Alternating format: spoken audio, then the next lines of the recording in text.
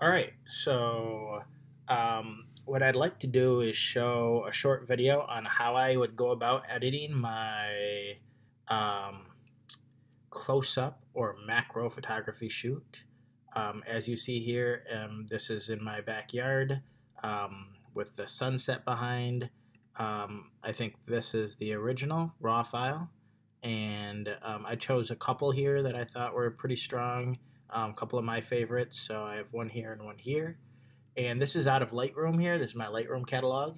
And the first thing to do is to right click or control click, and I did edit in Adobe Photoshop, open as a smart object in Photoshop.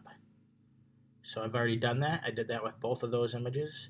And then here we are, and I will work with this darker style image first. And in this image, what I did is I look at something like this, and this is right out of the camera. And the first thing I'll say is I shot all of my images as raw files. Remember, raw files are larger files, so they have more information, and they don't have any automatic settings done to them. So when you work with a JPEG file, right? A JPEG file automatically sharpens, a JPEG file automatically does some color correction, a JPEG file automatically compresses your file down to a smaller version of that raw file. That's what your camera is automatically doing that for you. A raw file does not do any of those things for you. So when I look at this image, I say, hey, there are definitely some things that you have to do if you shoot in raw, like color correct a little bit, definitely have to sharpen. You probably have to bring in some more details into this photograph. And so that's what when I think about like what needs to happen to this image, it's those things right there to start off. So what I do is I start by having this is the layer that came in straight out of Lightroom. And what I need to do is I need to duplicate it, which I did. And then once I duplicated it, I brought it into Camera Raw. So I'll double click on this Camera Raw filter. Actually, I should show you the other way to do it. Hold on. Let's close that. So here I am in my original, and it's going to be a smart object. So all I need to do is say filter, filter. I'm going to turn that on. Filter, Camera Raw filter. There. And I don't want to do that again, but what I want to do now is, since I've already done it, double click that Camera Raw filter so it'll open up the settings that I created. So here, this should look, if you don't want to work in Photoshop and you want to work in Lightroom, this looks very similar to Lightroom. The Lightroom application and the Camera Raw application, the Camera Raw within Photoshop, are basically the same thing. So you could work either place, they're going to do a similar thing. They're even going to look the same, the sliders and everything. This detail button right here is where we're going to do our sharpening, and I sharpen this about 28, and you're going to have to look at your specific photo and your camera to decide how much to sharpen that. So I just slid this up a little bit.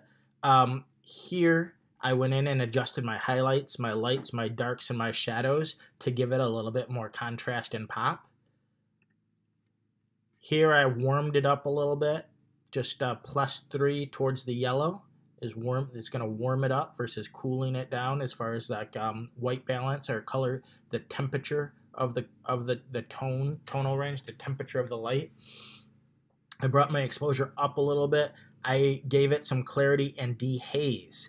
The clarity is going to control the mid-tone contrast. That's where you're going to get a lot of these this detailed texture in here.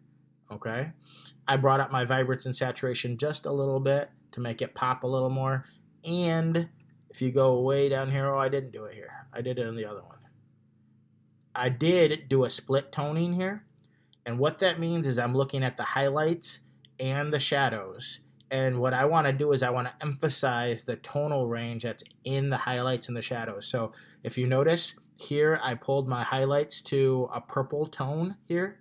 And I did a little bit, I did a +3 on that, which is basically just bringing out more purple tones in the highlights. And in the shadows, I tried to do more of a magenta, but just a little bit of magenta in the shadow areas. That's all I did here. Boom. And that's going to bring it back over here. And you can see the before and after. Before, after, right? So this is the above view of the tulip that I shot in my front yard. And this is the side view of that same tulip. And I did similar effects to this, see? Before, after.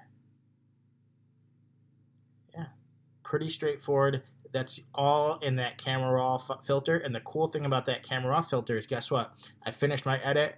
Oh, I don't like it. I need to change something. Double click that camera raw. It's a non-destructive edit. I can come right back here and say, hey, I want to adjust, I don't know, my highlights or my shadows or whatever. And I can adjust that right here. Oh, it's too warm. I don't like that +4. Let's back it down and make it cooler. So now it's a colder, cooler blue tone. I don't like that at all. The +4 was much better. And you just hit OK, and it's going to save it over. There you go. That's the quick and easy edit for your macro photography. Feel free to email me with any questions or concerns. Or, hey, Mr. Rodriguez, I'm not sure how to do this or that. Love to help you.